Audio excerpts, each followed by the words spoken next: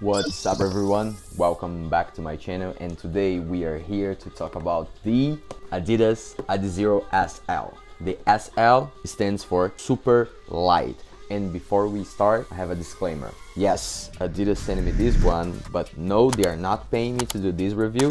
Those are gonna be my honest opinions. Again, nobody's paying me to talk about these shoes. So I'm gonna tell you my humble and honest opinion. As I said before, this one is the Adizero SL. The SL stands for super light. Why? Because they have the light strike on it, and this is the fastest and most responsive material that Adidas currently have right now. It's the same material that they are using on the Adizero Pro 3. Right now this one is at 120, and for sure you can find some discounts because Adidas is having a 60% discount, not on everything, but who knows, maybe you will find some discount with this one. $120, the cheapest Adizero shoes.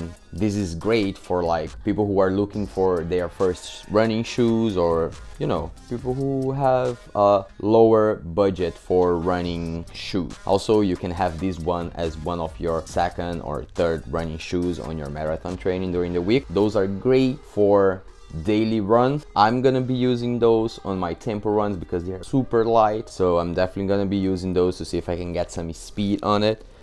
They do not have a carbon plate or the traditional energy rods from Adidas. They only have the Light Strike Pro material, and again, this one is the lightest and most responsive material that Adidas is currently using in their Adizero line. So you remember the old Boston shoes, the old version, this one right here. This is kinda the closest thing you're gonna have from the Bostons, the old Bostons. So if you are a fan of the old Boston version, the Boston 7, you will love these shoes because they are one of the closest things that Adidas have in the market.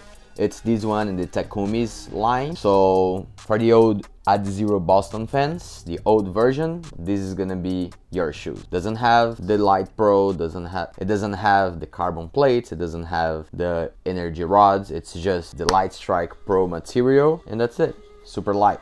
The upper part of the shoes, they are very breathable.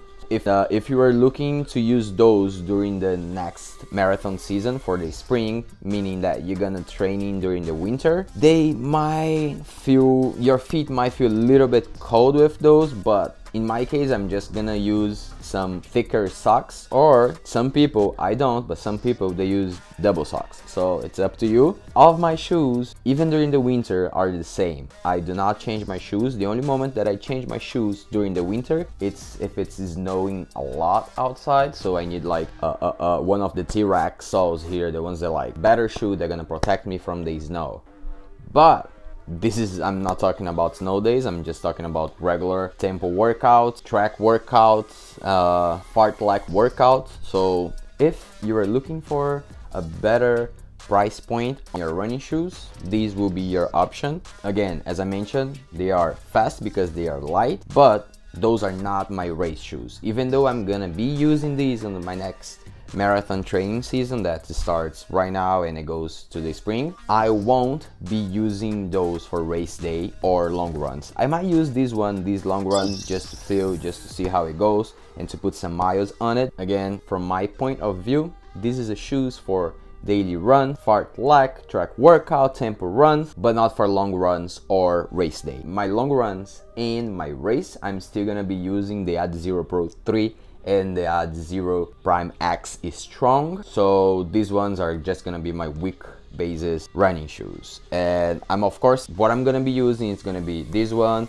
the Boston's 11, and the Adizero Pro 3 / Prime Strong for the long run. Good price point, good material, super light. There you have it, Adizero SL. Let me know what you think on the comments, and if you want to see more shoes, like this video, subscribe for more, and I will see you around.